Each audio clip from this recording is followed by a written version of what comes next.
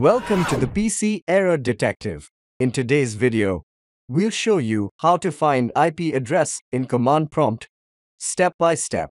If you find this video helpful, don't forget to subscribe to our channel for more tech tips and tutorials. Now let's get started. Step 1.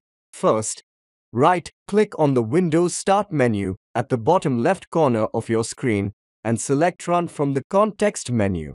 Step 2. In the Run dialog box that appears, type CMD in the search field and click OK or press Enter. This will open the command prompt window. Step 3.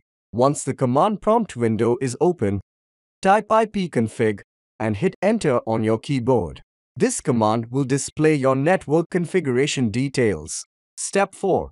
Scroll through the information displayed until you find the section labeled IPv4 address. This is your local IP address, and that's how you can find an IP address in the command prompt.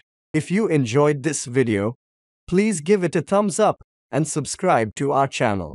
Thanks for watching and see you next time.